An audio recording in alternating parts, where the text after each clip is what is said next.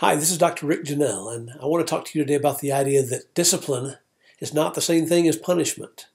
I remember when I was a grade school boy, my great-grandfather started me on my path to become a carpenter as my profession and as my trade, and I've always fallen back on that at times in my life when I needed to earn some extra money or things happen. I'm so very grateful for the things that he taught me, but I still remember the first project I ever helped him work on. He was visiting my family.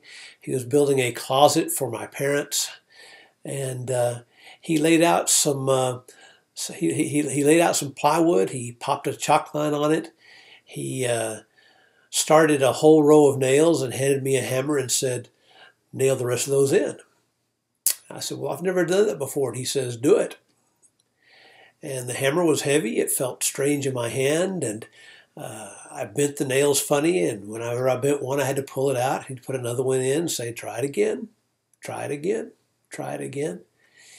And about the time I got good at nailing in the nails that he had started, he upped the discipline. And he says, "Now take that next line next to it and start your own nails." And oh, that was not easy.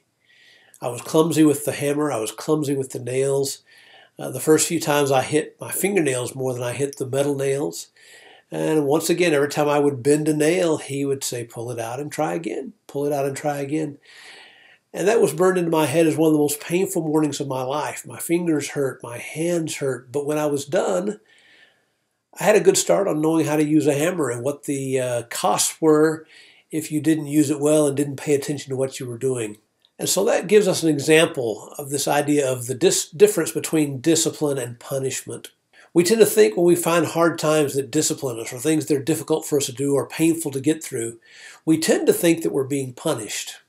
But that's not true at all. We find that also in Scripture. Hebrews chapter 12, verses 4 through 13 say, "In your struggle against sin, you have not yet resisted to the point of shedding your blood.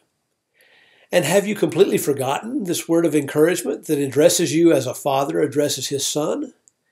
It says, 'My son, do not make light of the Lord's discipline, and do not lose heart when he rebukes you, because the Lord disciplines the one he loves and chastens everyone he accepts as his son.'"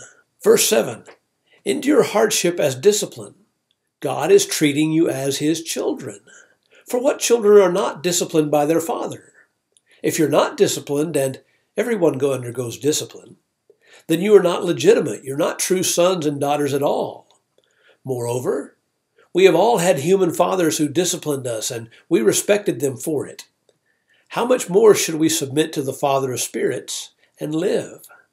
They disciplined us for a little while, as they thought best. But God disciplines us for our good, in order that we may share in his holiness. No discipline seems pleasant at the time, but painful. Later on, however, it produces a harvest of righteousness and peace for those who have been trained by it.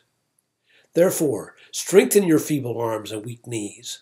Make level paths for your feet, so that the lame may not be disabled, but rather healed." I want us to think about four things that this tells us about how we as God's people should view hardship. The first thing we notice is that in verses 4 and 5, the writer of Hebrews says that when we suffer, we tend to, number one, think that things are worse than they really are. And number two, we forget what some really important things are important. Notice back in the passage, it says, "You've not yet resisted to the point of shedding your blood." People complain about being under house arrest with this COVID virus that we're having. And I have to admit, I don't like it. And yet, it hasn't cost me any blood. It hasn't put me close to death. There are people with the virus that it has, and that's the reason for the social distancing that we're going through. And you can argue about whether it's needed, whether it's valid, whether it's warranted. But the point is, as hard as this is, it's not as hard as we think that it is. It's not as difficult as we think that it is. And the second thing, we tend to forget some important things. And the important things for Christians are, we are supposed to view hardship as discipline. It's not that God is punishing us because he's angry with us. We've forgotten that we are sons and daughters of God. And because we are sons and daughters of God, there's some things we need to learn. There's some things that God expects out of his family. And so like any good father or mother, grandmother or grandfather, children have to be taught. And the teaching process sometimes is painful. Just like it was painful for me to learn how to hammer nails into a piece of plywood. I was so glad over and over through the rest of my life that I went through that pain and that I had a grandfather, great-grandfather actually, who loved me enough to let me suffer, to put me in a situation where I felt some pain so that in the future I could have a better life and a better income. The second thing I want us to look at from this thing is the thing that we have forgotten. We need to endure hardship as discipline, the writer of Hebrews says. Notice on the screen there that I've highlighted in yellow all the words that talk about discipline or hardship. God uses hardship for good in the life of his children. It's not that he's angry and he's punishing us. And according to what the writer of Hebrews here says, hardship is really discipline. And discipline is really proof that you belong to God. It's not that he's angry with you or throwing you away. It's he's pulling you closer and proving to the world and to you that you mean something to him, that you are important to him, that the outcome of your life is important to him. The third thing I want you to notice is he tells us that hardship and discipline are not pleasant. They are painful. And yet we tend to think that pain and the lack of pleasantness is proof that God doesn't love us or has forgotten us. No, it's exactly the opposite. When we're experiencing hardship, we are to think in our minds that this proves that God loves me. The fact that God allows me to face this is him telling me, I'm confident in you. You can do this. I have trust in your ability. You'll come out the other side being a better person because of this. And so you find down in verse 10, the result for those trained by the hardship is a harvest of righteousness and peace. It's true that all people go through hardship, but it's also true that not everyone learns from the hardship. I used to work on crews. The job foreman would sometimes say, that guy got 1 year's experience that he repeated 10 times. What he meant by that was, the guy didn't learn anything. He might have been employed for 10 years, but he didn't have 10 years experience.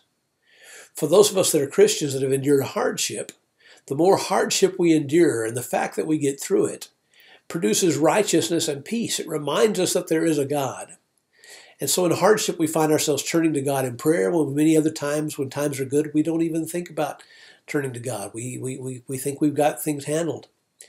And the result of having gone through those things is a sense of confidence and peace that you can't get any other way. Confidence in the job world comes from experience. Confidence on a construction crew comes from experience. Confidence as a child of God comes from experience. And the experiences are sometimes good and they're sometimes bad, but they're all required to produce this peace and this righteousness. We find ourselves being a little more careful how we speak. We find ourselves being a little more careful how we act, how we interact with other people, how the things we do and the things we say, whether we've got a mask on our face or not. All these things didn't used to even come to our mind, and now we find ourselves being trained to be more thoughtful about how we present ourselves and how other people see us and interact with us. And so the last thing this passage tells us is this. He says in verse 12, therefore strengthen your feeble arms and weak knees. Make level paths for your feet, so that the lame may not be disabled, but rather healed. What's he saying? He's saying that in the middle of hardship, we should stand tall. He's saying in the middle of hardship, we should be confident. We shouldn't be beat down. We shouldn't be discouraged. We shouldn't be gripers and complainers. Why? Because the hardship, if you're a child of God, proves that God loves you. And if you're being trained by that hardship, the hardship is not in vain. The price you're paying is not a worthless cost. It's not lost. It's not lost on you if you're a child of God and if you're being disciplined by these things. And so let hardship carve some things deep into your heart and into your head. What should they carve? Hardship should carve deep inside you who you are and whose you are and why you're here and where you're going.